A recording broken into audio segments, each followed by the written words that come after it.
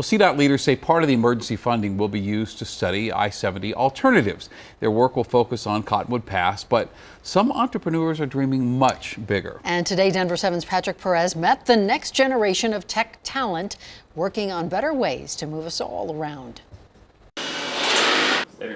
What may be the future of transportation is getting built right in this room by these CU Boulder students. Then keep on going. If you're able to build tunnels, you're able to get from A to B much faster. Meet the CU Hyperloop team, one of just 12 in the entire world competing in Elon Musk's Not a Boring competition. That competition is to dig a 30-meter long tunnel, half-meter wide, and at least 1.5 meters below the earth as fast as you possibly can. And these engineers in the making believe their tunnel boring machine can do that. Right here is going to be where our gearbox is and then the motor connected right to it. Right now it takes like weeks to drill about a mile. We're hoping that we could get that down to maybe a day to drill a mile and then eventually bring it down to hours.